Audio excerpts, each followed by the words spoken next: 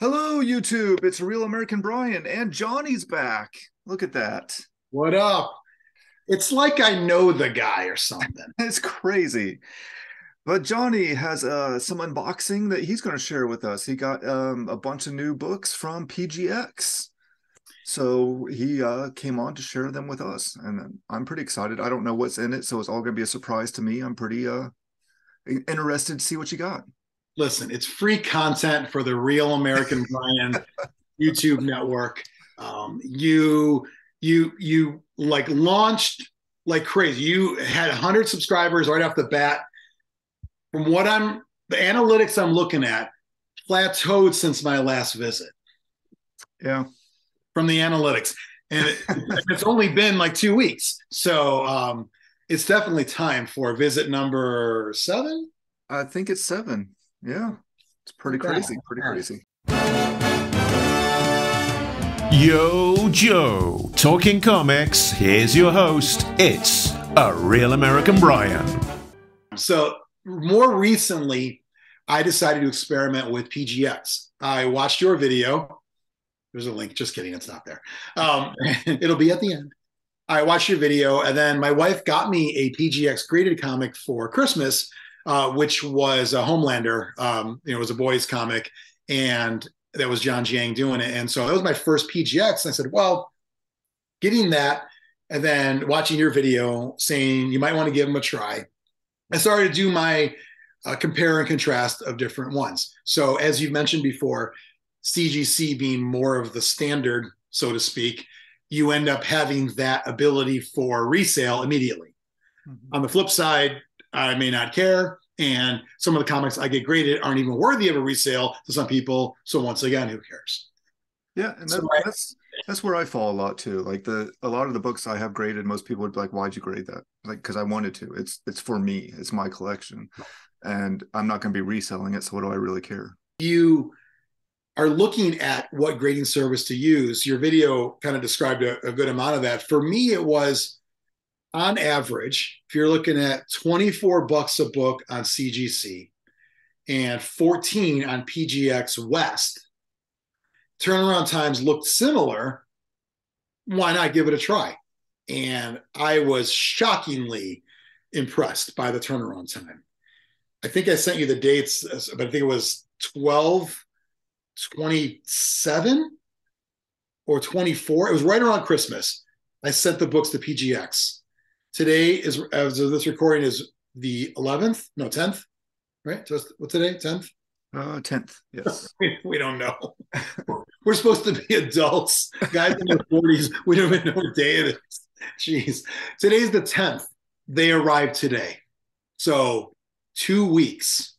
And I think this will be a fun unbox because I think, as we've talked about already, we kind of have the similar attitude in that these are our collections and it's fun for us. And I think what that does is it actually will be different books that people don't always see graded, because it's kind of boring when everyone's specking on the same books and you just see the same stuff over and over again. You sent me that app the other day about grading books, and it's cool and all, but like 4 out of 5 things I looked for weren't on there. Yeah. So clearly I'm looking for obscure things, which means I just have to do it myself. Right. Yeah, exactly. So let's get into it. Oh, sorry. Yeah, no, for sure. I was going to do the same thing. I think we've spent enough time doing the introduction. Let's see what you have. I forgot that you get to call the shots in your show. It's hard for me. I got my new glasses, no glare here, so I can see up close. I want to make sure the grades are great. If I see an 8, I want to make sure it's not a 3. I want to make sure that 6 is not a 9. I got to make sure the back of it says G.I. Joe, a real American hero. So that brings up a good point, though, the back of this book. Something that a lot of people don't consider with the modern G.I. Joe books is this giant black cover that you have to make sure is completely flawless. Like anyone that knows anything about grading the books knows that black covers are the worst. And all these Joe books have black back covers that you don't even see. Oh my God. So this is literally, even if you don't touch your face or something, and there's prints, is what you're saying. Prints, or if you have the smallest spine tick in the world, it stands out. You can see it from everything. It needs to almost be, I would say, untouched and also unlooked at. I don't want to risk, Yeah. I don't want to risk dirty eyeballs on my books. All right, see what we got here. What, do we do like a reveal? Is that what you usually do?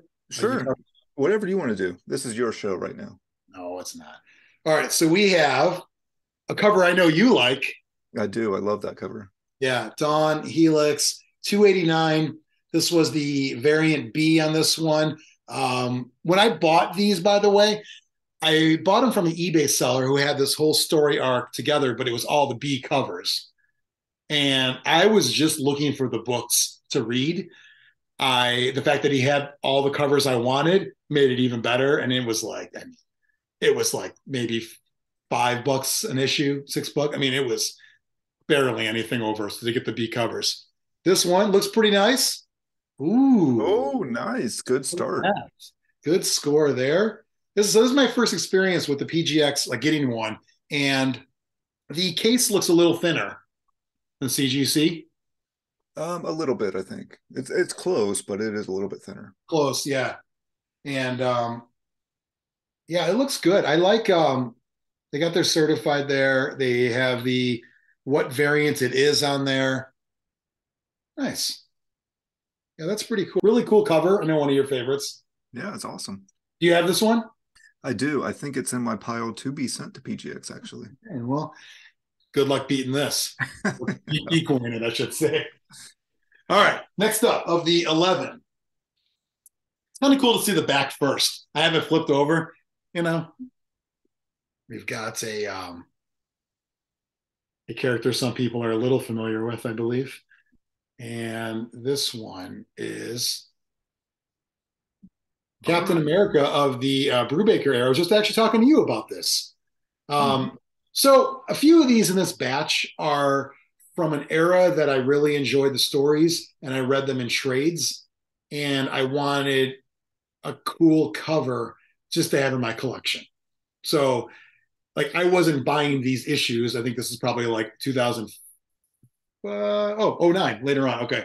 I wasn't buying issues back then, but I was reading the trades as they came out. And so getting a cover I liked and getting a grade as like a display was kind of nice. Just as almost like a memento in a way of when you really like some cool stories. And it's, well, if I have a bunch of trades and I have the whole run of Death of Captain America and all that kind of stuff, why would I need to buy a bunch of issues? You buy the issues when you collect them. So if I can get a couple I like, are you looking for it? I don't know. I thought you were looking for yours. And so why not just get a cool cover I like? Oh, okay. All right. Mine too. This is 14 years old. February 09. That was 14 years ago. February 09. Crazy. Oh my God. You and I were traveling the country playing board games at a competitive level. And it feels like last week. That's crazy. So this corner is pretty nicked up bad. I'm actually very okay with that grading. So that is one of the things I will say as a possible negative for PGX is that it's really hard to get graders notes. Like you almost have to like beg for any kind of graders notes from them. Yeah. It's kind of a CGC gave me some on a few, but yeah, I guess it when it's lower you'll give them, and there's no need at this point. From CGC, yeah, it'll have to be lower to get anything, and even then it's kind of a crapshoot sometimes. But on the other end of that spectrum, EGS, every single time you get a paper certificate that tells you everything that they found on it, and you have graders notes on every single book, no matter what the grade is. For this one, this is more of just a cool. Other people wouldn't bother getting this one graded, but it's a Bermejo cover that I like, and a cool run, so why not? 9.2. Right now we're staying in the 9s. Yeah. I like it.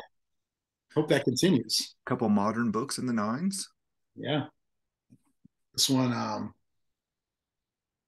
DVD comes out 2007. So you can tell this one a little older. Is it on the left side? On the right side. Okay. Nope. Yeah. Okay.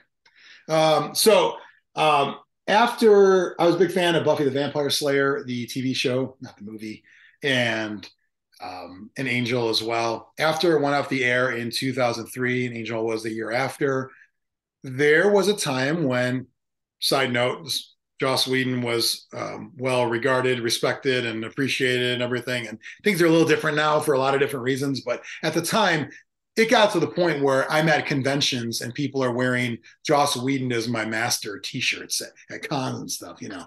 So this was an era where he could do no wrong.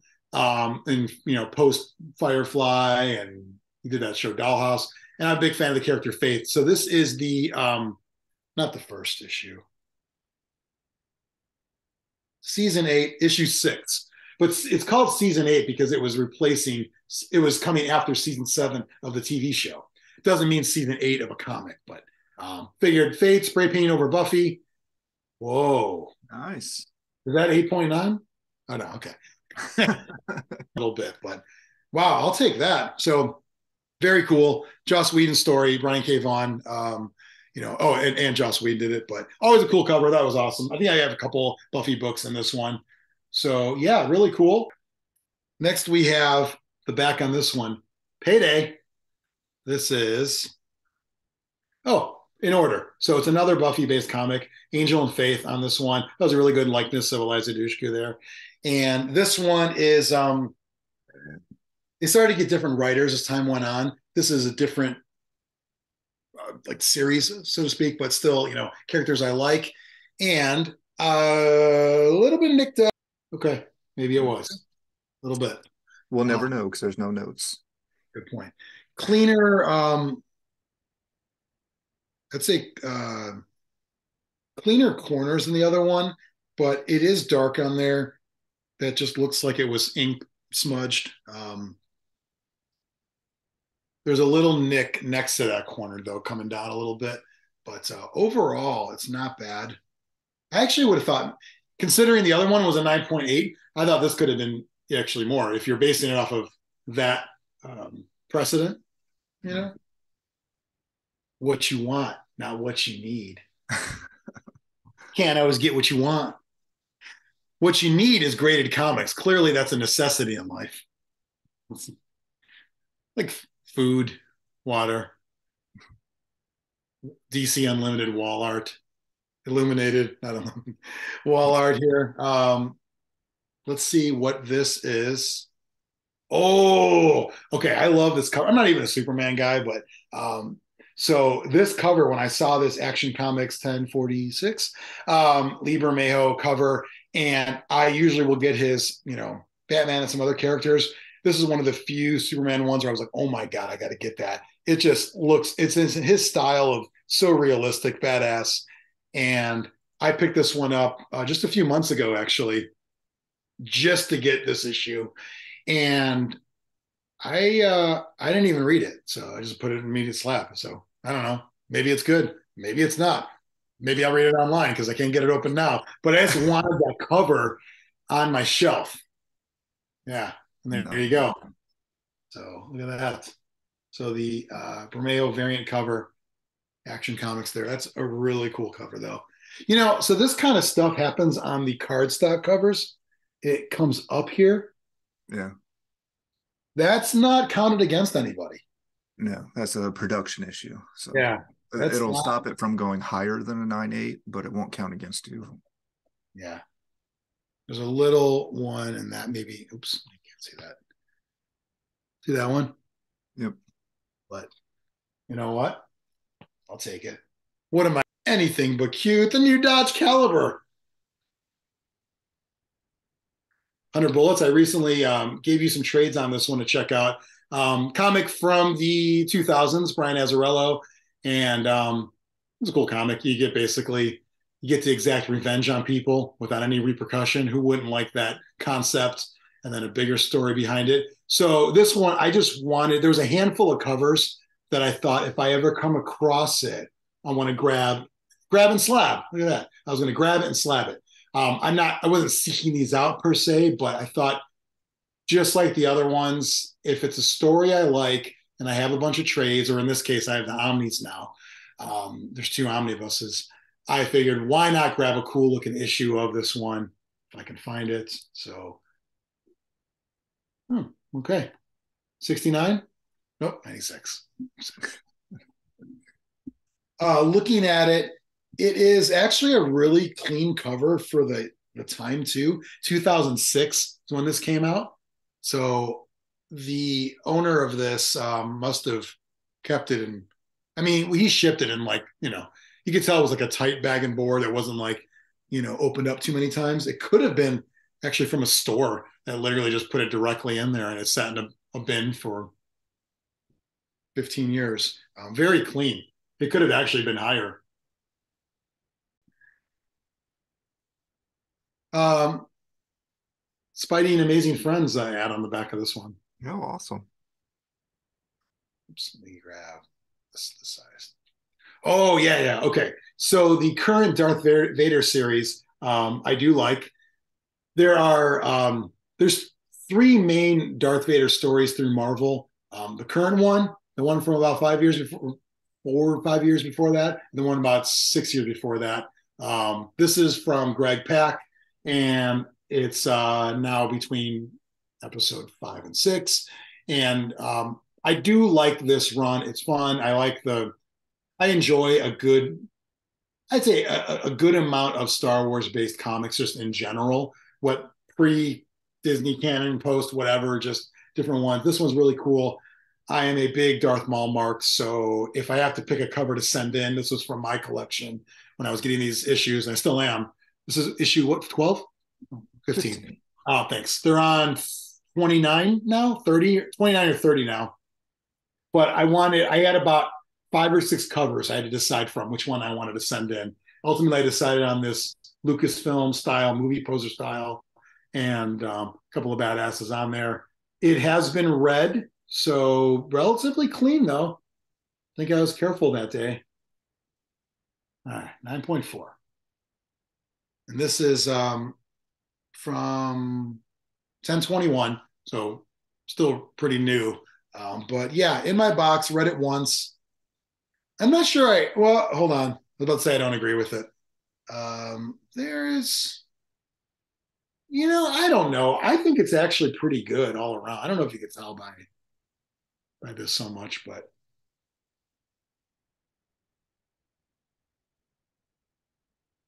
I think it looks really good, real clean too. What do you think, Brian? Could have been more? I don't know. It's hard to say without any kind of grader's notes or anything. You don't know what to look for and what they were looking at. I see a thing at the top. I just noticed this. It may not come up. There's a crease that goes like, look at right here. Like a finger crease from pulling it out of the bag, maybe. Could have been. Are you saying I did this? No, you or maybe somebody at PGX even. I don't know. Somebody.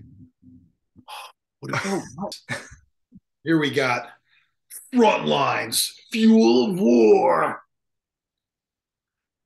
The War of the Future begins today. Pre-order that one. Pre-order it at GameStop. There's blood, language, and violence. That's cool. What side? Right there, right side. Okay. This one. Oops, I saw it.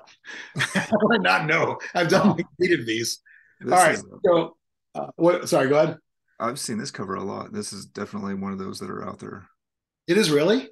Well, I mean, one that you see, like it holds memory, I guess. Like once you see it, you remember it.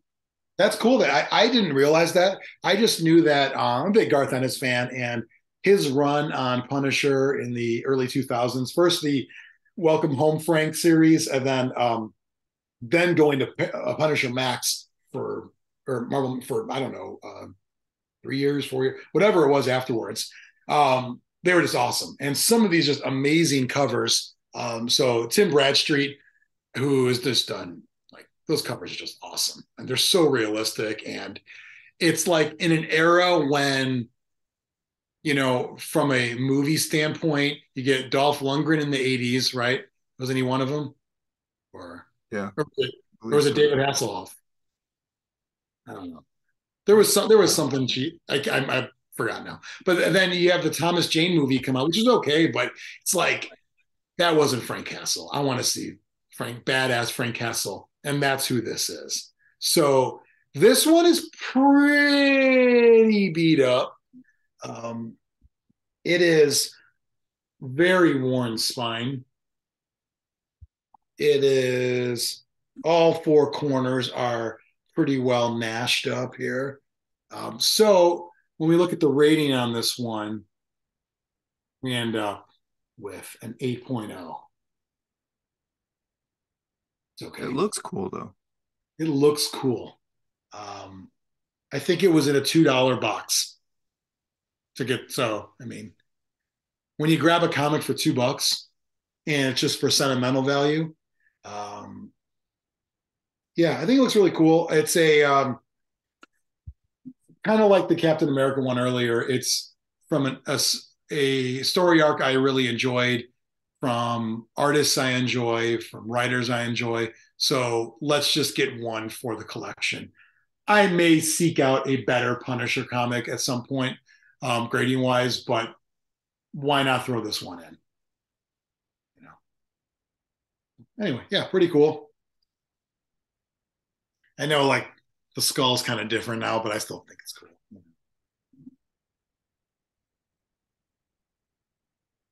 Next up, we've got on the back we've got a an ad for Black Adam, so I'm guessing pretty new here. Yeah. What's the name of that actor? I always forget. I haven't seen him in anything. He's new, right? Yeah, he's a pretty forgettable guy. Yeah, Dwayne Wayne or something. I don't know. I forgot what it is. This is That's another Bermejo cover here. So this is the Joker, the man who stopped laughing. Pretty cool series in general, but more importantly for me, I just wanted that cover because I had a couple Joker covers, but I really wanted a super evil looking one here. And so I bought this from the same guy who had that Superman one. He seemed to have a lot of these cool Bermejo covers that I wanted. And yeah, this just came out recently. Oh no, I take it back. This was off the shelf. Never mind. This was off the shelf at my comic store. It just came out in December. Oh wow, so that's super fresh. Super fresh. Yeah, I remember grabbing this off the shelf because I was digging through, and they'll put some of the, like, if it's a month old, they'll put this kind of cover in the back, which I appreciate because it lends itself to getting a little messed up by people flipping through too much. So seeing it in the back is almost like feels safer when it's back there. And yeah, really cool comic. I'd like to think there's no reason at all this couldn't be a 9.8. It looks perfect all around. Like, it is. Brian, any guesses? Yeah, I have no guesses. It has to be a 9.8. Ooh. No. E.7? Oh, I'm back. Hold on. Oh no, why? That's kind of BS. I'm sorry. Like, this looks really good. That does kind of, I'm a little disappointed in that. This looks really good. Is there anything on the back? No, that's perfect. Black Adam. Fingerprint. Oh, hold on. There's this. Yeah. See it? Yeah, that alone wouldn't be enough to knock it down that far, though. I mean, you definitely get knocked for that, but do creases on the back count as much as on the front? Yep, unfortunately. Yeah, I don't agree with that. I mean, I think it looks really good. Oh well, it's a cool cover. It's fine, but it's just not ideal there. It's the only thing I could see on it. So yeah, I mean, that's one of the examples of why I'm less concerned about the grade and more of like how cool it looks. Like I've been shopping for some like older books that I really want, and as long as the front of it looks cool and I know it's going to look nice in a slab, I really don't care. It's going on my shelf. I'll show you at the end. You know, some of mine on my shelf. But that is great point. I'm not like mad. It's just more of a right. That's weird. But surprised, yeah, surprised and semi disappointed. Not right. Really disappointed, but this is going to look awesome on a shelf because it looks awesome. Yeah, I mean, as soon as you pulled it out, I was like, dang, that's awesome. So, Yeah, so that might still be, if you're watching this, that might still be at your local comic store right now on, on the current shelf. Two more to go. Something a bit newer because I see the Batman promo on here for the movie. This is a pretty fun Harley Quinn cover. Is this the TV or the? Yeah. So this is the series that took place after season 1 of the HBO show with Harley, Ivy, and their adventures. You know, friends or more than friends. I'll let you decide. I'll let you. That's what pretty kind of what kind of variant cover does it say there? So this is the Chew variant cover. Okay. Artist last name. So that is Derek Chew. Yeah, I was getting these anyway, just the actual comics, but just getting whatever the standard issue was. And then I saw this variant out there, and I'm like, I really would like, because the animated series is so fun. I really would like a version of her on the shelf. And so while I got some really cool looking Harley books, but I didn't have any cartoon ones. So for me, it was great to get this one. Very new still, April last year. So definitely accessible to get. Issue number 6, I believe it was only 6 total. You can get the trade if you want. I think it's probably out now. So cool comic. And it is a great score. Should I make a face for your thumbnail? Sure. Last time you grabbed one and my mouth was open, I'm like, that's what we're using? Okay. Yeah, it works. Make sure you put 100 things Johnny P hates about everything in the world. Put that on there. We're going to get them. No, really cool cover, though. Clean, all corners. No crease. These marks on here are they're actually like, is it from when they break the slabs apart, maybe? It's like plastic, it looks like. Yeah, possibly. I don't know. Not anything. It's hard to tell there. Yeah, it's not anything on the comic, but looks really good there. Clean everywhere. So yeah, really cool. There's one left, and it has to be GI Joe because I had 2 of them in there. And it's almost like I didn't honestly save it for last. I literally just opened it up, dropped it out. But it's gonna look like I planned this, and I swear I did not. I have no idea why the comics were bookended with GI Joe on front and back, because that's how because I put them in. My order was like properties were next to each other, so I don't know why, but it happened, and it is this one where the back. Oh! I didn't see anything. The back looks pretty cool. All right. So let's go through them one by one. All right. Yeah. You guys got some time. Brian, who's that guy? That's Quinn, isn't it? It's hard to tell. That's small, but I think that's Quinn. It is Quinn. Yeah. Oh, yeah. I can tell by the hair. He got that kind of Frankenstein hair. On the necklace. Why is he on the Cobra side? He was more. He was a mercenary. He was mercenary, but he did good things. Yeah. Pretty cool. Dreadnought's there. This is to your point on our 300 episode that letting this be in a slab allows us to enjoy both sides. Yeah, because I mean, if you had a backer board, you wouldn't be able to see the back at all. Right. I haven't done anything with my other copy yet, so it's kind of cool. I've got this one. Front side. Let's Extreme or Brian. Let's go through them all. I'm all right. There's a lot there. Flint, Shipwreck. I'm doing them. Alpine. The big bazooka. I like. I think Jamie did a great job with that. Yeah, Dusty, who I owned on the shelf. Oh, let's get real quick here. Let's. We don't own people. I do. It's literally up there. Literally. Where is Darklawn on the Cobra one? I can't see. He's there somewhere. It is. Why is Serpentor in the sort of in the back? He's not top billing? I think there was a order that he put him in, like from the. I think he mentioned it in some podcast where there was an order of release, and that went from one side of the stadium to the other, maybe. Hmm. Oh, there's Joe's on this side. Is that because it spilled over? Maybe. Is that Ricondo here? Yeah, it looks like him. Yep. Above Mindbender? Yep. Huh. Weird. I'm guessing there were just more characters. Wait, oh, no. Oh man. Do I have to return it if I can't find him? Yep.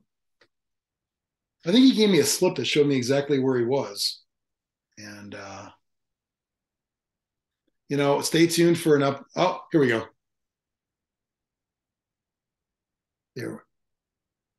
There he is. Yeah.